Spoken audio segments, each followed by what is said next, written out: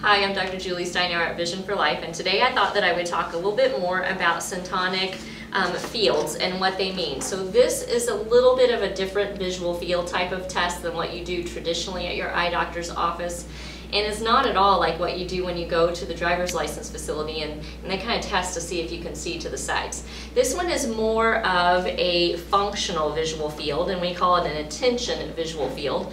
And this is a child who started with us in therapy about a month and a half ago. And so this was his first syntonic functional field. And what we did is we looked at how quickly his brain was able to assess some information.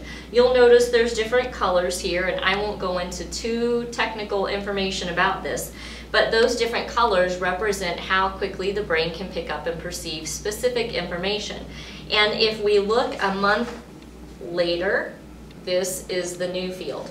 So after I used photosyntonics and specific colored light goggles, which changed the electrical kind of current and pathway of his brain, then it was allowing his brain to open up and see and gather more information. So he has a bigger attention field. Now, what does that mean exactly? Like, who cares about an attention field? What is that? Well, when you have a small attention field, such as this, you want to think about it like, this is my attention field. Anything that goes outside of my attention field is something I can't really pay attention to that well. So if I'm reading and it's not in my attention field, then I'm either going to need to move my head and body to scan ahead, or I might get distracted by other children in the classroom. If I'm out on the ball field, whatever's in that attention field is what I'm going to pay attention to. So if it's not there in that field, I won't pay attention to it. So that's not going to be a sports player who's real in tuned to what's going on in the field.